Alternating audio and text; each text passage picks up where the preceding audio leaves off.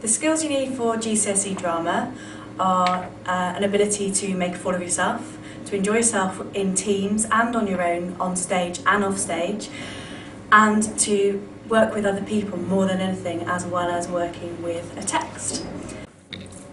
The units covered, you do a text-driven piece on stage and you'll devise your own piece of drama, as well as only 20% being a written exam. The rest of the time will be spent looking at practitioners and working out how other people have performed on stage.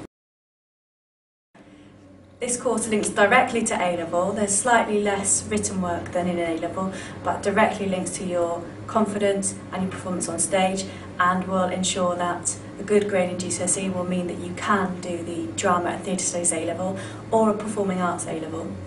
You will find that career-wise it offers you lots of opportunities in all fields, but specifically in performing arts, theatre or television. I enjoy drama because I enjoy the drama aspect of actually acting out the performance. I prefer to work off a script than a devised.